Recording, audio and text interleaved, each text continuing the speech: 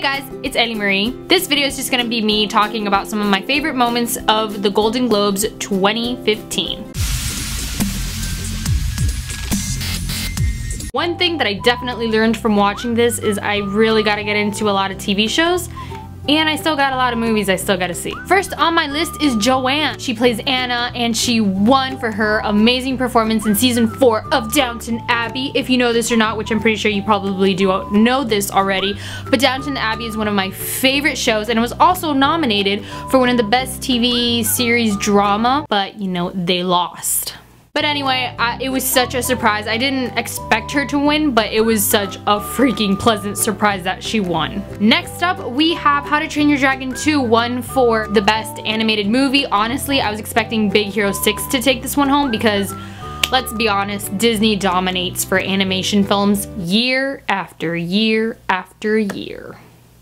But I'm very excited and happy that How to Train Your Dragon 2 won, so good job DreamWorks. Next up, we have the original sound score for a movie. If you know this or not, this has to be one of the hardest categories on me. I listen to film scores more than I listen to normal music, so this was really hard. My top 3 favorite film scores was The Theory of Everything, The Imitation Game, and Interstellar. But in the end of the day, The Theory of Everything won, and to be honest, that film score just completely grabs my heart and it just melts it because it's just beautiful. Anyway, literally after watching the film, I bought the sound score. It is so good. Next up, we have for Best Male Actor, Eddie Redmayne for The Theory of Everything. Holy cow, yes, and he was up against Benedict Cumberbatch and loads of other awesome, amazing actors as well, but I was so happy that he won. I said it in my review, he deserves an award, and darn right, he got that award. One thing that I do have to point out is the fact that The Imitation Game didn't win. I think that movie should have at least gotten an award for something in any department because that film was amazing. Same for Interstellar. I don't think Interstellar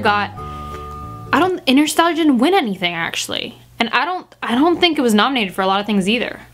I know a lot of things went down in this award show. These were some of my favorite things that happened in this award show. So yeah, Oscars 2015, let's bring it.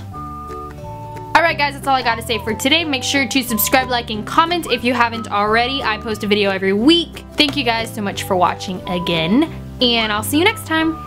Bye! Which movie represents the life you would like to live?